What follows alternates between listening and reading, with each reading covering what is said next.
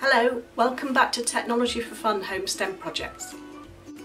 This is what we're going to make today. It's a model sailing boat. I'll show you how it works.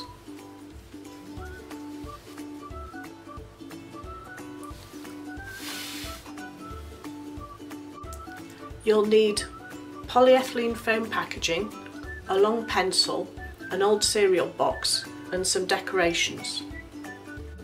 If you don't have any foam packaging, then you'll need to improvise with other things that float.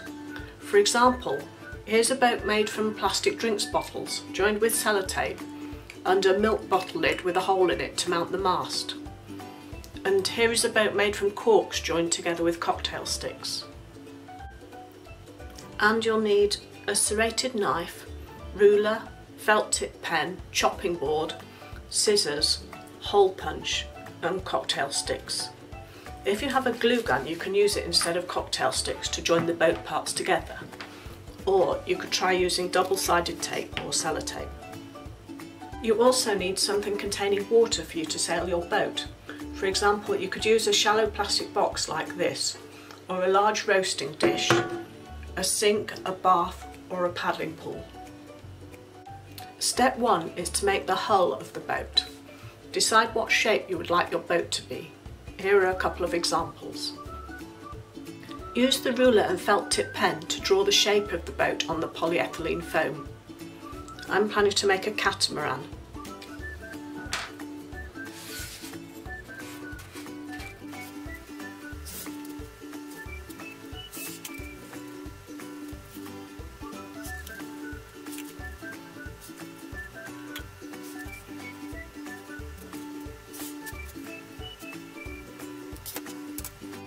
Use the serrated knife and chopping board to saw up the polyethylene foam. Be careful not to cut your fingers. If you're too young to use a serrated knife, then ask an adult to help you.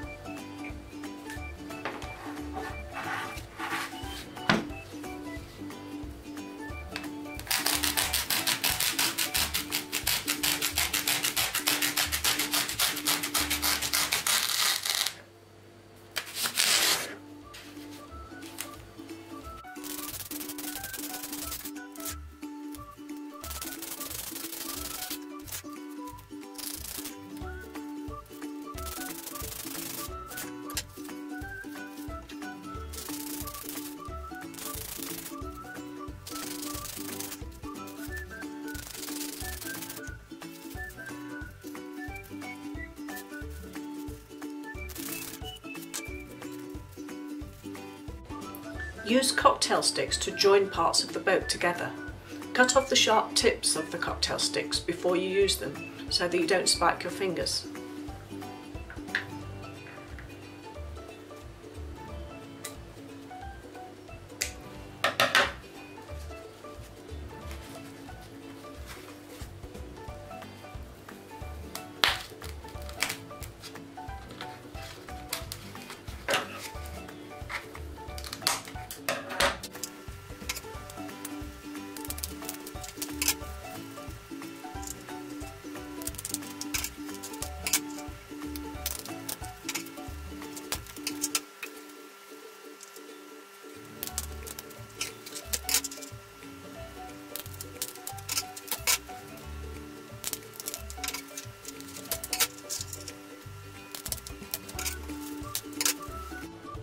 Step 2 is to make the mast support.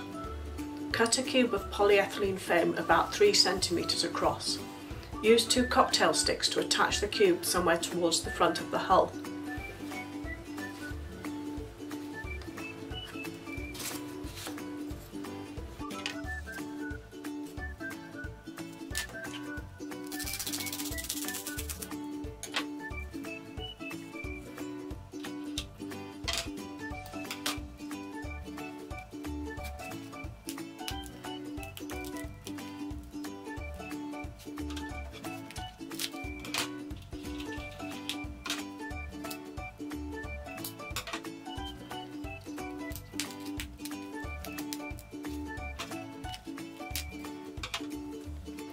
Step 3 is to prepare the sail. Use the ruler and felt tip pen to draw a sail shape on the old cereal box and cut it out. It should be slightly shorter than the pencil.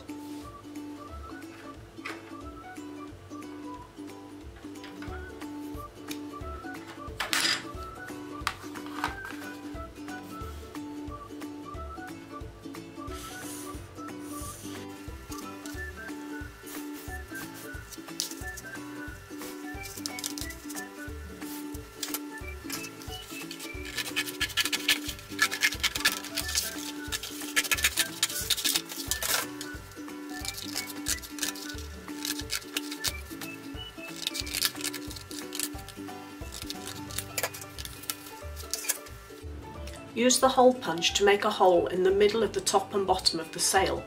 Enlarge the holes until the pencil just slides through both holes.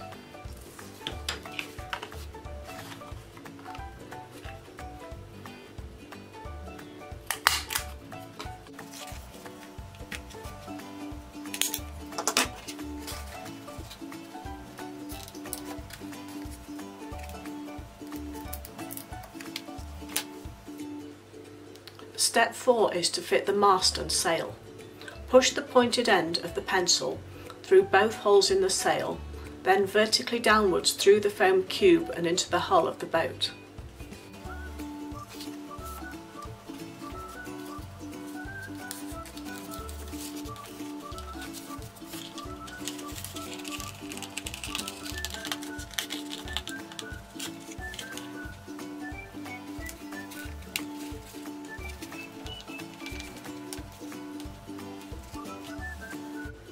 Step 5 is to add the decorations.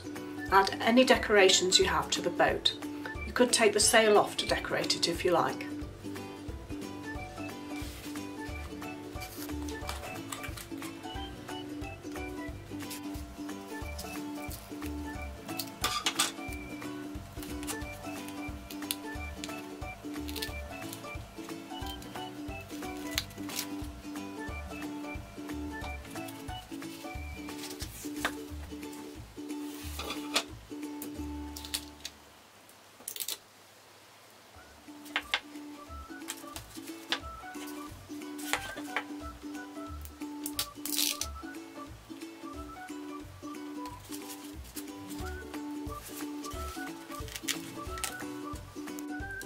Step 6 is to try out the boat. Place the boat on the water and check it floats. Blow into the sail to make the boat go. How fast can you get it to go? Does it go in a straight line?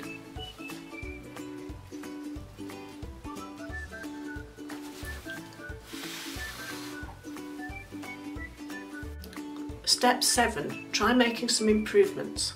You can make changes to the boat. You could try and make it more streamlined so it goes faster. You could add outriggers to make it more stable. You could try fins, a keel or a rudder to help it go in a straight line. I'll just make this one a bit more streamlined.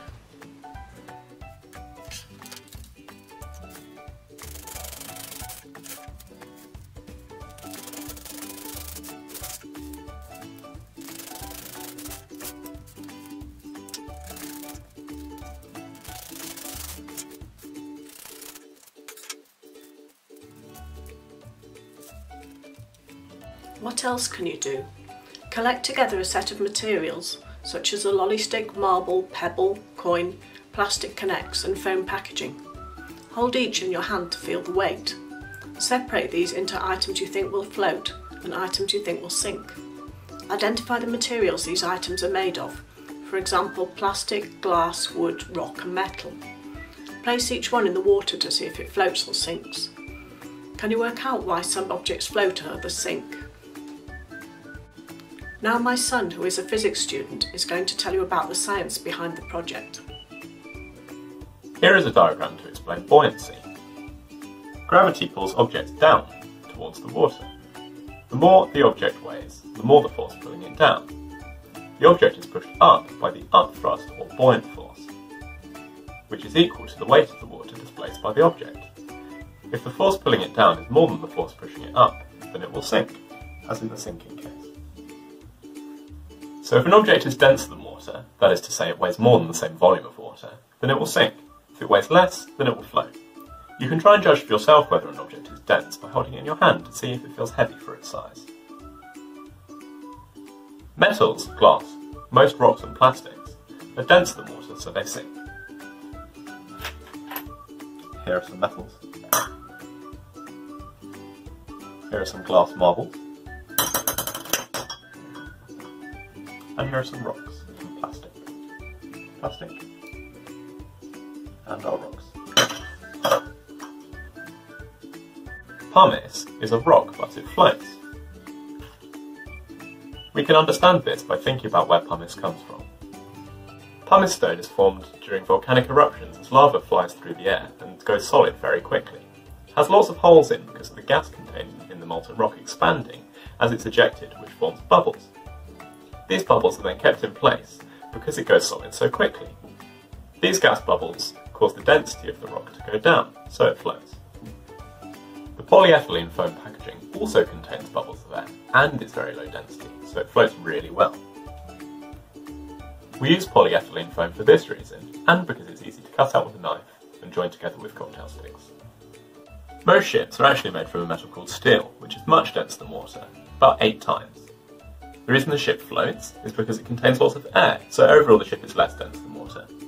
Here's my ship. When the Titanic hit an iceberg on its maiden voyage to America, several of the steel compartments, which were full of air, were ripped open. A lot of the air escaped and was replaced by water, so the ship sank. Here is my simplified model.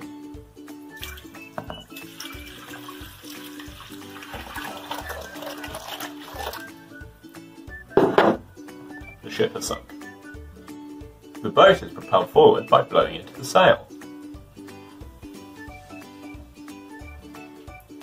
Friction acts to slow the boat down.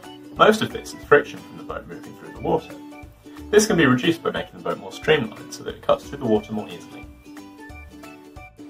This project is taken from my book Technology for Fun 1. Here are some more examples of projects taken from this book. This is a marble maze.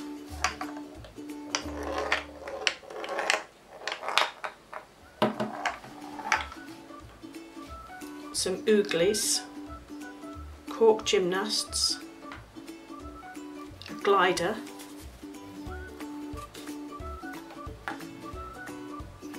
squeeze rocket,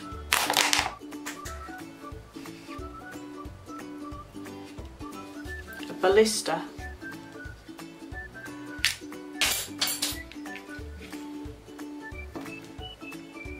seed eraser,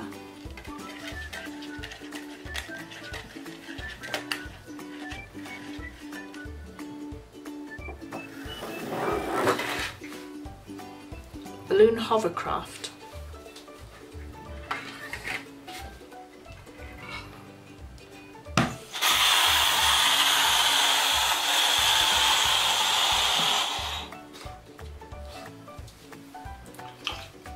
teddy zip wire,